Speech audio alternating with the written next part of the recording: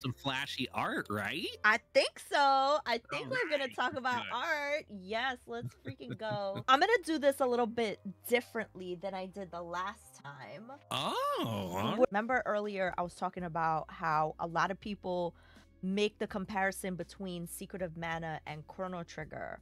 Yes, you were saying that. Apparently, Chrono was supposed to be the main character of Secret of Mana. What? When they were developing this game for the edition that Sony and Nintendo were working on when they were developing that edition for the Super Nintendo. Yeah. Sorry, I'm flabbergasted. Keep going. He was supposed to be in the game, which is why his art style was so similar, his hair and everything. Yeah. So I guess they just tweaked the character a bit when they decided, you know, like that deal fell through and then they decided to take the game in a completely different direction. That's why you'll often get comparisons. So cool. My favorite game of all time is Chrono Trigger. To learn that right now was just like, wait a second. So some of these games are like my favorite of all time. I didn't even know that they were crisscrossing here, crisscrossing there. Like, what the heck? I know you can't see me. I really want to show you some cool stuff about Secret of Mana. One thing that I really love is when we look at the box art for the Japanese version and the American version, they're the same. Well, mostly they're the same. Yes. Normally, when we talk about like box art between Japan and America, sometimes Japan, Europe, and America, they localize or they change certain things about it. They want the American market to have a certain look or whatever. There's also a lot of this goes on with like Kirby games. And here's Secret of Mana. This is the American box art. As you can see, very beautiful. Features that same key art here of the mana tree.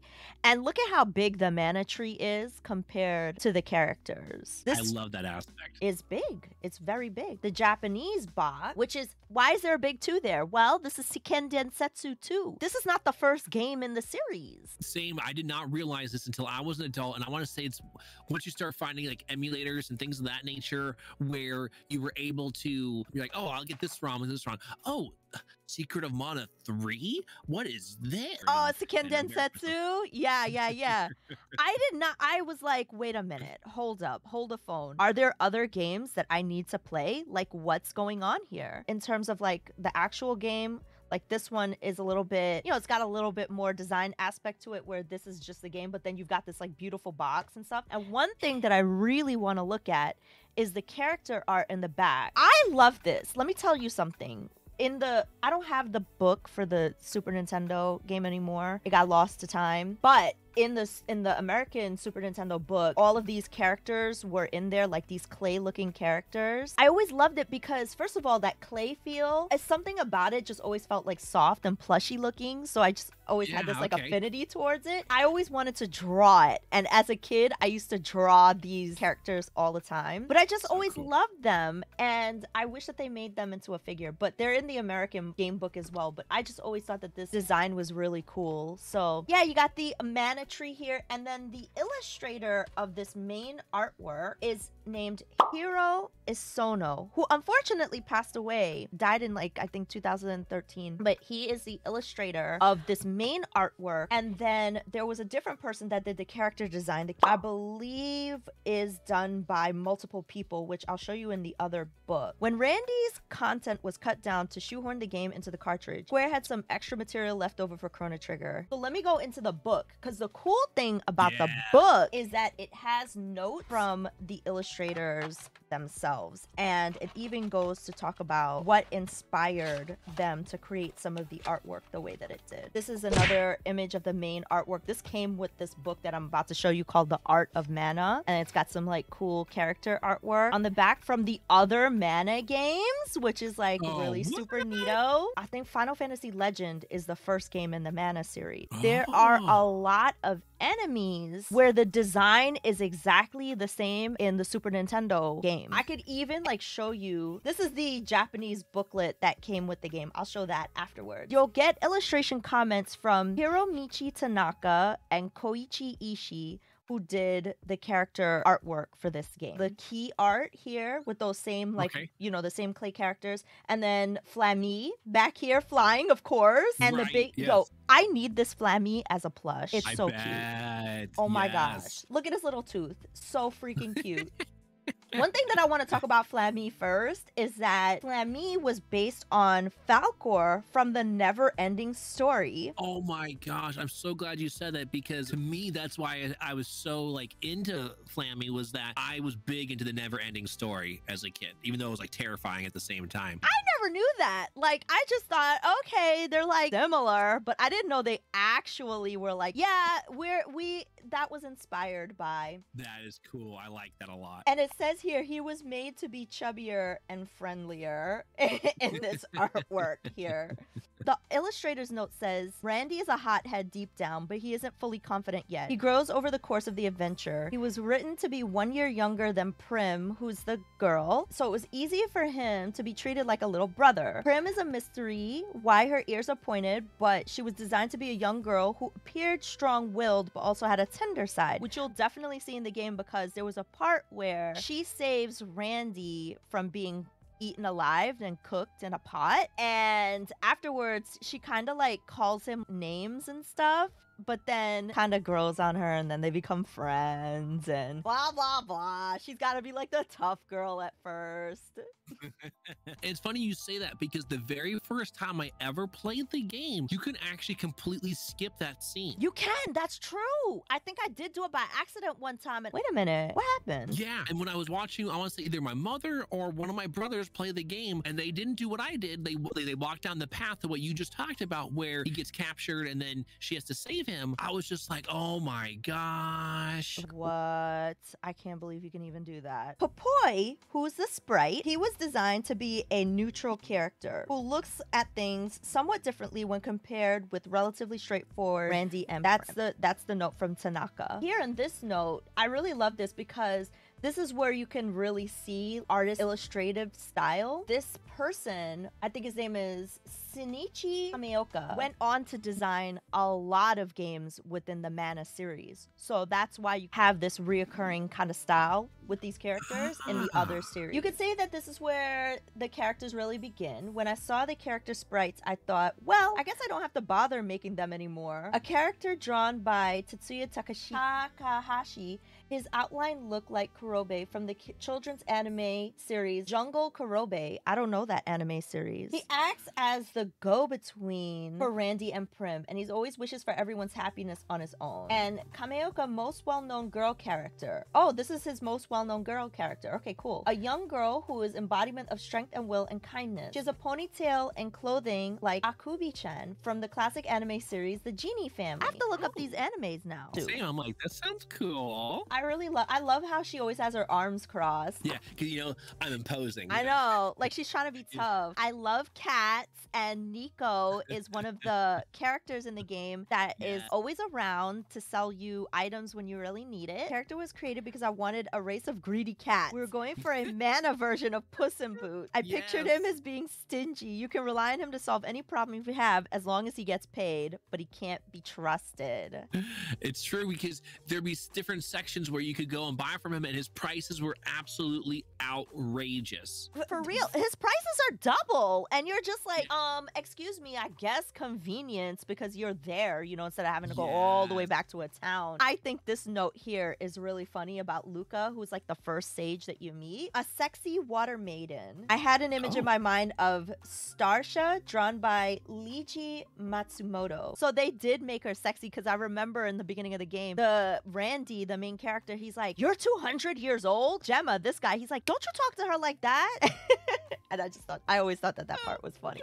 It's so funny you say that, because that does ring a bell now. Yep. They said that this character is like Bogart from Final Fantasy Adventure, which I don't think I've ever played that game. This is the Cannon Bros, who it's funny because like I remember another part in the game, they make these kind of jokes very often. They say that like his wife is very hot, but he looks like very regular, and you're like, isn't this a kid's game? Yeah, right. You're like, what's going on here?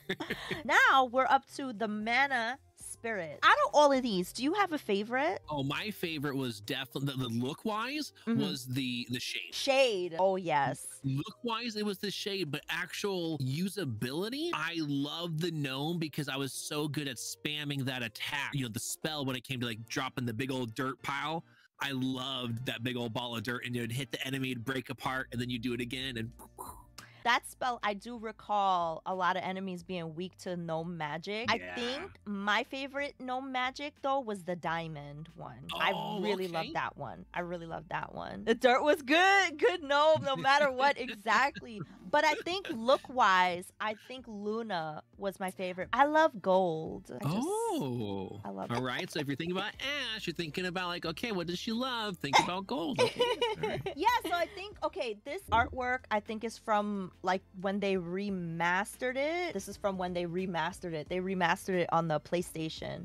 But yeah, this is, I mean, I think this still counts as Secret of Mana 2. They did a really, really awesome job. And I really like looking at the difference. I love how they redid Shade here. And then this artwork is like some of my, this piece right here is one of my favorites. And I think this illustrator is the same illustrator did artwork also for The Legend of Zelda, and that artwork was featured in Nintendo Power. Oh, how cool. Okay. Yeah. And I just, I know this is not Secret of Mana, but I just want to show real quickly in Legend of Mana, when I was talking about the enemies. Yeah. So if you look right here, like this enemy is reused. This enemy is reused.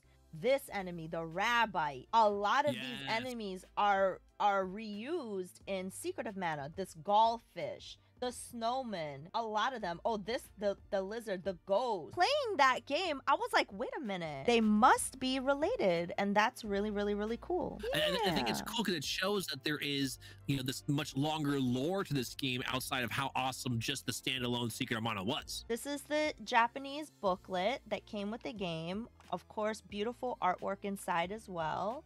There's that artwork I was talking about before. You know what it is?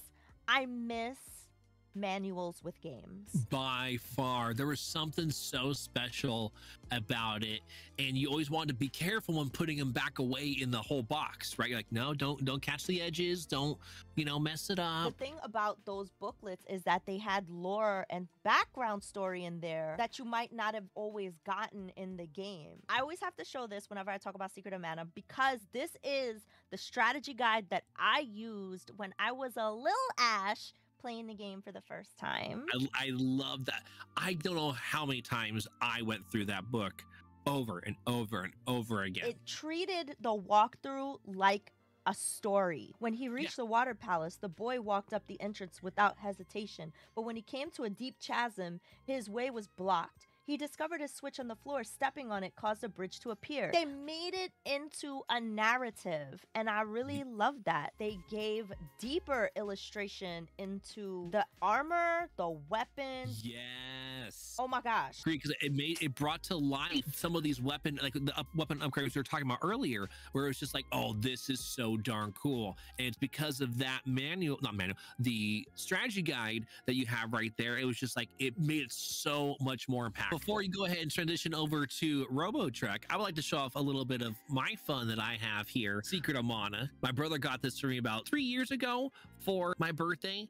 Nice setup here for what's my brain at? What's this type of art style called? The beads. The perlers. There Perler we go. beads. Yes. Yeah. Art, aside from the American box art, which features an ominous Death Star looking space station, it was very clear once you have the opening title screen that Robotrek was actually directed towards a younger audience. Now, I was in that younger audience because I was this came out in like 94. I was like 9. Maybe I wasn't quite 9 yet. Maybe I was 8 going on 9. So this definitely fit perfectly right into that time frame. As its Japanese name would imply, it's actually supposed to be more about fun and funny than this constantly bleak idea that the world is on the edge of collapse. But the problem was there was such a disconnect between the Japanese way that they were doing it and then the US way of how they were trying to, you know, get it out there.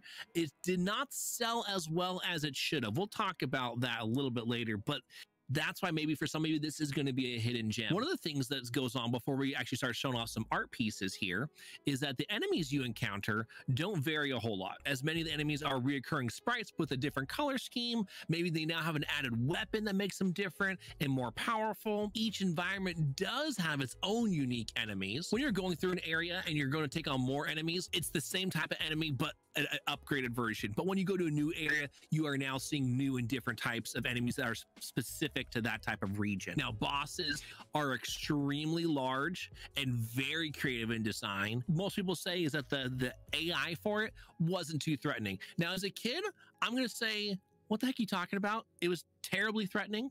I was scared. I was sweating. I was like, oh my gosh, I need to save before I go here. So I don't know what they're talking about. I think some people are being a little overly critical there. In this game, you were able to go ahead and get pretty overpowered early enough on, and that's why I think they took that stand. What I do want to bring up is some of the really cool things I think you already started showing off there. So right here, this box art, this is what I grew up on, and this game was not advertised. Folks, if you like, this game was not advertised in the US. At all?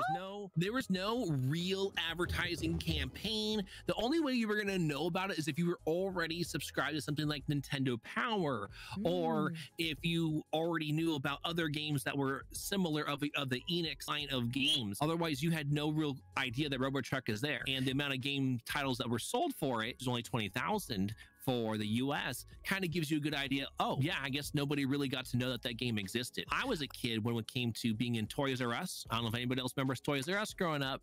Me. I would go up and down the video game aisle, and I'd be looking at the things, then look at how expensive the game was. Then I'd look at the game box art, then I moved to the next one, and I just kept on doing that back and forth and back and forth and back and forth. And this box art right here made me feel like I want to try it. I wonder, you know what I'm curious about? I wonder if this was one of the first games Enix brought out. Like what? Because I'm surprised to hear that they didn't market this, but then like, did other Enix games get marketed like Seventh Saga, Brain Lord, and all that other stuff? I'm curious. Which is actually something I'll talk about a little bit later, but I'll go ahead and answer that for the moment, is that there were games that came before this. It's just what happened to them is they ran into a budgeting issue and decided, we'll just go ahead and not market it. I don't know who made that final decision, but again, if you're talking about you're trying to take advantage of a younger market, 10 and below, well, unless the parents were already pro video games, which in those early 90s, not as many parents were really, oh yeah, video games are good for my kid. A lot of times they were getting like the misconception that was being put out there that maybe video games aren't so good for my children, right? Right. That came down to a lot of times, like, did the kid make sure while he was in the toy store and says, I want it, I want it, I want it. That kind of feeling, right? I remember being a kid and seeing this box art and being like, that looks cool. I kind of want it. This box art's the whole reason why I decided to take a chance on the game. And then when I got into the game, I was totally down for it. Even though it's kind of started off a little bit cheery, once it starts introducing things like these enemies called hackers, I was so into the hacker genre, the hacker trope for the 90s or whatever. This here is actually the Japanese version. Very different. Very different. And what's so funny is this is beautiful. It's really bright. It's like such a stark contrast to the other one, where the other one is like brooding and like out in space. There's some ominous going on. This is like, oh, we're gonna have a fun time. 100% agree, because look, this one's got characters on the cover. You got your hero character, that's the inventor, right? You've got a robot on there, you got the hackers, you have this other nice lady we'll learn about a little bit later, and then you have one of the first bosses in the whole game. When you have the other one, you're like, I have no clue what's going on. I think life is almost ceasing to exist, but like something's going on in that weird Death Star looking thing, and I gotta find out what it is. I know, I feel like the Borg are gonna come after me in that other game. Yeah, I think it's really cool to see this, because I think this art right here would be, if you were not going to market it, parents would be more likely to pick this up for their kids. Definitely. Look at this. Look at how it's like two different worlds right here. Most games, like, they're different, but this is vastly different. Yeah. And that's why I thought it was so important to bring it up, because is this the same game? It goes to show like how editing and perspective can really change how you look at something or how you think about something. I wholeheartedly agree with that, because the name Robotrek is so similar to Robotech, and I was really into Robotech. That combination of things I was like drawn into. The box art, I still would have been down for slapstick, but the name slapstick, I would have been like, is it, you know, I don't know. That kind of confuses me because I wasn't, you know, I was a young kid, so the understanding the slapstick type of comedy wasn't going to quite resonate with me. Versus as an adult, I'm like, oh, I'm gonna check that out for sure. Yeah. And you know what I'm noticing about this too? I really like how the letters are like tools. Like you got a hammer here, you got a saw here, you got a screwdriver right here. You could tell there was definitely love put into it, even though it was supposed to be a sillier, more friendly art title. A couple of pages are from the slapstick version of it, and I just think, how cool is that art right there to go? Obviously, I'm sorry, folks, I can't read Japanese, but if I had that manual, I'd just be constantly looking at that. You know, I just be drawn in. It's so cute, and I love the little kitty cat on the plane. Little tiny kitty cat just chilling, even though you're flying in air, and it's like you probably should be strapped in, buddy. But definitely 80s, 90s anime. I agree with you, Azor. Like it has this like bold line, you know, bright color, almost watercolor kind of feel. And so I don't have too much more besides. I just thought it was a really cool piece, and especially for those that might have played Robotrek in the States, they might not have had a chance to see the Japanese manual, and so I really wanted to bring that one up because I thought that was heckin' cool. Let's go ahead and show off some of the sprites. But I thought it was really cool to see how they had separated all of these different pieces of the sprites, and like throughout the game, these are the different situations you're going to be in, even, right? So you have even points in the game where you're crawling on the ground, so they have that sprite where he's down on all fours and he's just kind of crawling. There's times when he's reading the books that Ash was talking about. There's other times where there actually has to be a robot version of you. That's why the head is separated from your character. Oh, I was wondering about that. And then there is even times when you have to go and miniaturize yourself. Right. And if you notice, there's two sizes of small ones. The one in the middle is when you are on the world map, but the tiny one is when you have to miniaturize yourself as part of one of the dungeons. I remember now. Oh my gosh. Now you're really bringing back memories of the first time I played this game. And I also thought it was cool they had like the level up or go, and the go would be, you know, all right, attack. That's what it's supposed to be like. You got your charge up, boom, that little graphic pops up, like, okay, go ahead and attack now, and then you're supposed to do your move with your robots. This is like a common thing for RPG characters in the Super Nintendo time. With the red hair, like the big red hair. I mean, Secret of Mana, his hair is kind of reddish. Chrono Trigger, definitely. It's like a trope at this point. It really is. I want to say my guess is that it was less likely for, because this was obviously Japanese made originally. Red hair is less likely, or at least assumedly the perception was less likely back then in your 90s. So of course you're gonna have a couple more of the ones of the main character on there, but then you're gonna have robots that you're fighting against in the game. So that blue robot is a really early enemy that you deal with on the way to like to the first cave that you're about to go to. Which really close right to my shoulder over here. This is all you see of your father to begin with. Oh, really? In the very beginning, you just get to see like the backside of him, and then he runs off. It's like, oh, where'd my father go? Then you have the hackers look in the opposite direction. I don't know why they're only looking in the opposite direction. And then I'm trying to remember who the far right one, almost kind of like a Dr. Wily hairstyle going on over there was. I think that was, isn't that the guy that first teaches you how to use R&D? Maybe that's who it is. Now let's actually talk about that gal real quick. That gal is actually supposed to be your main character's mother. Oh. But she's an android. What? Y'all kind of just simmer on that for a moment. I didn't know that. Yes. I didn't know that until I was researching for this, and I was like, oh. You know what I also love about this? There's some sprites in this game of like cats and dogs. Yes. There's lots of cute animals in this game. And I think there's a point in the game where you can actually talk to the animals because I think you like turn into a mouse or something. Well, actually, you are correct. What you do is in the game, because you're an inventor, you actually create a device that allows you to talk to the animals. And now the animals and you can have a conversation. These ones will be just quick ones if we just want to go ahead and show off the controller R&D room, because I thought this was just so quirky. It was so perfect. I love it because this is totally a Famicom controller, right? My head, I was all like, well, that kind of looks like a Super Nintendo controller. Well, good enough for me, you know, not realizing that there was Famicom controllers that had the different color buttons. I'm used to, you know, our old school grays and purples and, you know. Why does the controller, anytime I see it like that, have like other colors. And it wasn't until I was adult that I realized, oh, the Super Famicom had the cool color buttons. Yes. Then the very last piece is just a really cool thing. Like once you beat the game, there's a bunch of slides of different scenarios throughout the game that it's going to show you. So I just want to show one because for those that want to play this game and beat it, you can go ahead and see these slides.